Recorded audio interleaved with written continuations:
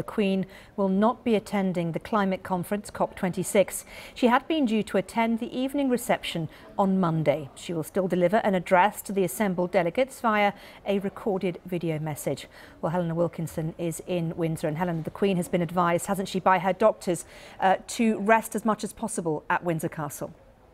Yes, that's right, Marianne. We had that confirmation from Buckingham Palace in the last hour and a half or so, confirming that Her Majesty will not, as you say, be attending the climate summit COP26. She had been due to travel and host an evening on Monday with delegates there. It would have been a huge event and probably quite exhausting for the Queen, given that she has last Wednesday spent a night in hospital, and she has taken the advice by doctors that have given her that advice that she needs to continue to rest. We had the statement which said that the Queen, Her Majesty, had regretfully decided that she will no longer travel to Glasgow to attend the evening reception on Monday. And I think that's crucial, that word, the Queen regretfully has decided, so made that decision. The event would have been something she would have absolutely wanted to attend. Her son, Prince Charles, is going. We know her grandson, Prince William, will be there.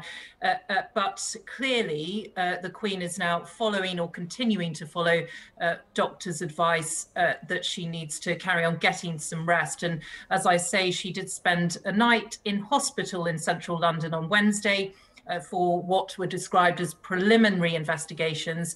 We didn't have any more information from the palace about exactly what those tests were concerned with, and I suspect we wouldn't have got any more detail anyway, because of course there's that tricky balance in terms of the privacy of the Queen, in terms of her medical details, but also balancing that with the public interest in the health of the monarch. So we know from the palace the Queen will no longer travel to Glasgow for COP26. She was meant to be hosting that event on Monday. The Queen is said to be regretfully decided to not go to Glasgow, and also Her Majesty is said to be disappointed. She will, however, Marianne, take part in a different way. There will be a pre-recorded video message that will be played to delegates at the Climate Summit conference next week.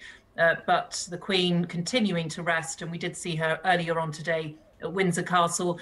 The good news is that she was carrying out her first official engagement. She had virtual meetings at Windsor Castle, and if you saw the pictures, the Queen was looking very well, smiling, and clearly pleased to be back, getting back to work, getting back to her duties. But obviously, following this news this evening, she clearly needs further rest. Helena, thank you very much. Helena Wilkinson in Windsor.